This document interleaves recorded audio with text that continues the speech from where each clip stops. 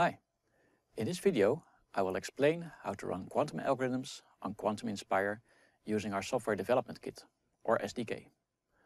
While the web interface does not require the installation of any software and is therefore better suited for the less experienced users, the SDK provides more powerful mechanisms to write complex quantum algorithms using Python.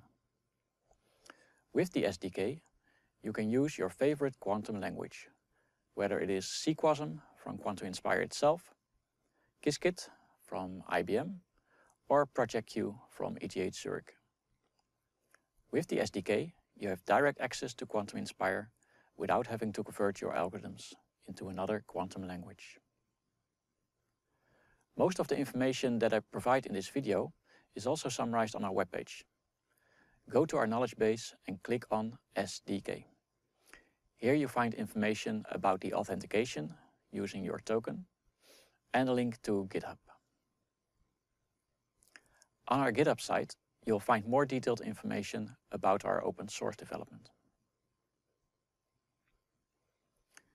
In this demonstration, I assume that you already have a Quantum Inspire account. If you don't have an account yet, go to our webpage on www.quantuminspire.com to get your account registered.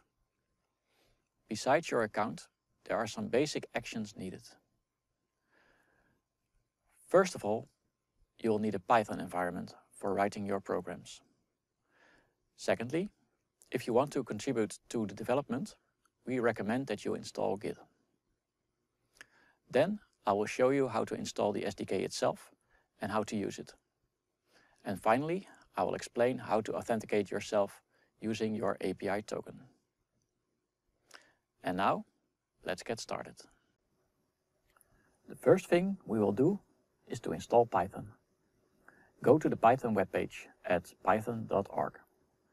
The Quantum Inspire SDK is released for the 3.6 and 3.7 version of Python. The SDK comes with two backends, one for Qiskit from IBM and one for Project Q from ETH Zurich. Since Project Q has only been released for Python 3.6, we advise to use Python 3.6.8. You can go to Downloads or search for the Python version in the search box and install the version of Python that is appropriate for your operating system. Although Git is not required for running our SDK, we include this step for completeness. If you don't have Git yet, go to the Git webpage to download and install the Git version that is appropriate for your operating system. Next, we will need a Python environment. This is required to write and store your algorithms. Any IDE such as Spyder, Visual Studio, Anaconda, or PyCharm will work just fine. We will use PyCharm, which is readily available for everybody and easy to understand. Download and install PyCharm from their website and start PyCharm when you are ready. Now that you have PyCharm installed, we use it to create a new virtual environment for our projects. In PyCharm, we do this by selecting New Project from the main menu. We will name this project Quantum Inspire. If you want to use Project Q as a backend, make sure you select Python version 3.6 as the base interpreter. In the following step, we will create a clone of Quantum Inspire in the newly created environment. When the installation has finished, open the terminal by clicking on the terminal button or clicking Alt F12. Now we create a clone of Quantum Inspire by typing in the following command.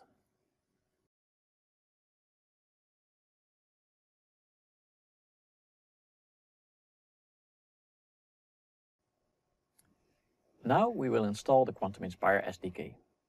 First, go to the Quantum Inspire directory. Then, install the SDK with both backends provided.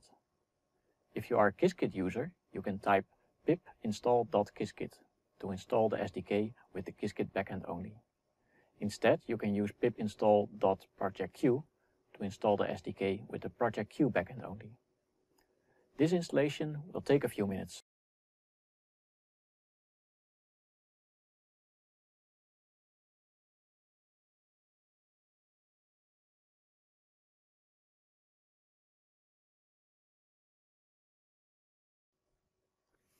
Now that everything is installed, and before we can run the program, we store our API token locally for authentication. In this way, we never again have to worry about authentication when we run an algorithm. Authentication will be done automatically. First of all, we go to MyQI and access our account details. At the bottom, you will see your API token. Copy it to the clipboard. Now return to PyCharm and open a Python console. Type the following to import save account and use it to store your API token in the following way.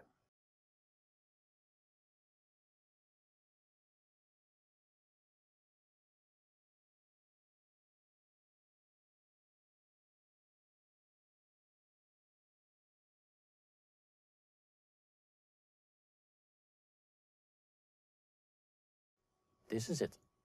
Your token is now stored and you can run your algorithms using Python. The SDK comes with some predefined examples. Go to your project and open the docs folder. Click on Example Project Q Grover. Then click on Alt plus Shift plus F10 to run the program. This example will execute Grover's algorithm both on the Quantum Inspire simulator backend and on the Project Q simulator backend. In this specific example, the expected result will be 1, 0, 1. And, as you may have noticed, authentication is done automatically. You can now go ahead and try out some of the other examples included in the SDK. There are also other programs available using the Qiskit and the Project Q backend. And of course, you can program your own algorithms as well. If you would like to use Jupyter notebooks instead, there are some other examples using Jupyter. This brings us to the end of our video about the Quantum Inspire software development kit. Now you're all set. Go ahead and get inspired by Quantum.